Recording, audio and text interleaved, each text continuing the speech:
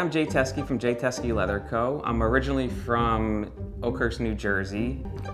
I started Jay Teske Leather Co. in 2008, and we've been in Kingston since 2013. We make architectural elements such as leather-wrapped handrails, entry door pulls, and cabinet pulls.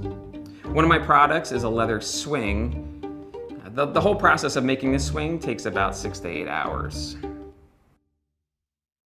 The process involves laying out the hide, then we'll lay the template out, trace it, cut it out by hand.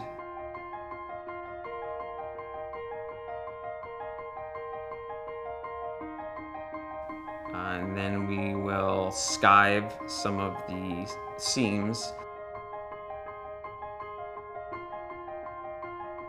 One of the most intricate parts of the process is sewing everything together and making sure that everything lines up correctly. The swing is sewn together by machine, but oftentimes your foot can get away from you and the machine can just take off. So you just gotta be aware of what you're doing and take it slow. And then we'll burnish the edges and slap some rope on it.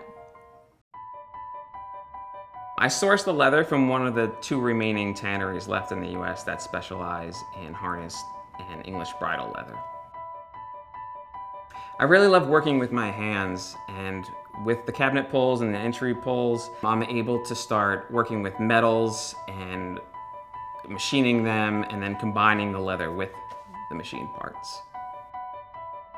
I knew nothing when I started leathercraft, so my first sewing machine was one that wasn't meant for leather at all. I learned a lot by trial and error. Some of the tips that I picked up were from books that are available from leather smiths from the 60s and 70s. I like the challenges that come up. A lot of it is custom. So there's, a lot of it's problem solving, trying to figure out how I can do things that I hadn't done before fit the project.